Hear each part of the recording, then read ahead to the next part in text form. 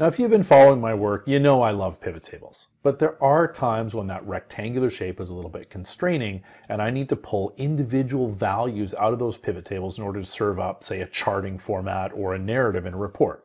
So in this week's Monkey Shorts, we're going to look at how we can break down the pivot table to extract individual pieces of information via formula. Now, here's the thing. I've got a pivot table over here, and what I want you to notice is this is a power pivot backed pivot table, and that's important because when I go to Pivot Table Tools, Analyze here, and I go to OLAP Tools, Convert to Formulas does not show up for standard pivot. It only works on power pivot backed pivot tables.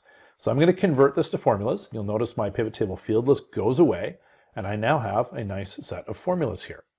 Now, the thing is that I want to be able to extract individual values and control them. So I want burgers and I want specifically sales. And I want to have what my burger sales are equal here so that I can dynamically choose what I'm looking for.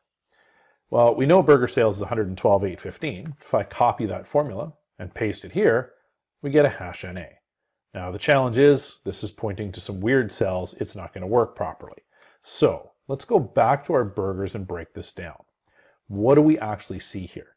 Well, it's referring to burgers over here.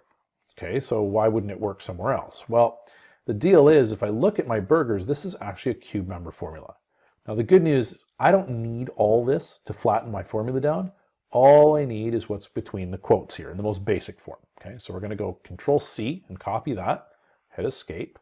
I'm going to come back over here, and on C9, instead of using that formula reference, I'm going to paste in the quote categories.category and burgers and enter.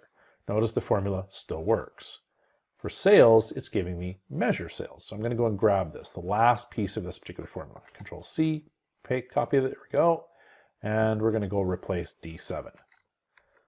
Notice we still get the same value. So now if I copy this across and paste it, this is good. We get the 112,815, but of course this is static. I want it linked to these guys here. So the secret to this is I'm going to come into my burgers text here, quote and burgers and quote. And then for my sales, right between those square braces, we're going to go quote and pick up sales and quote. And now we're going to go and just hit enter. We get the 112,815. And if we switch this out to beer, we've got 819, which matches over here.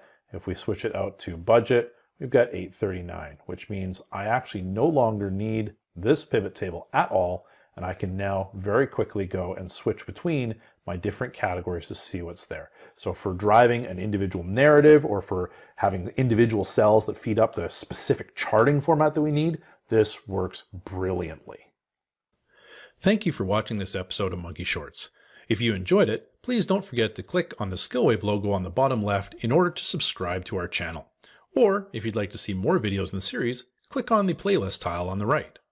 And if you'd like to get more comprehensive training, you should definitely check out our website at skillwave.training.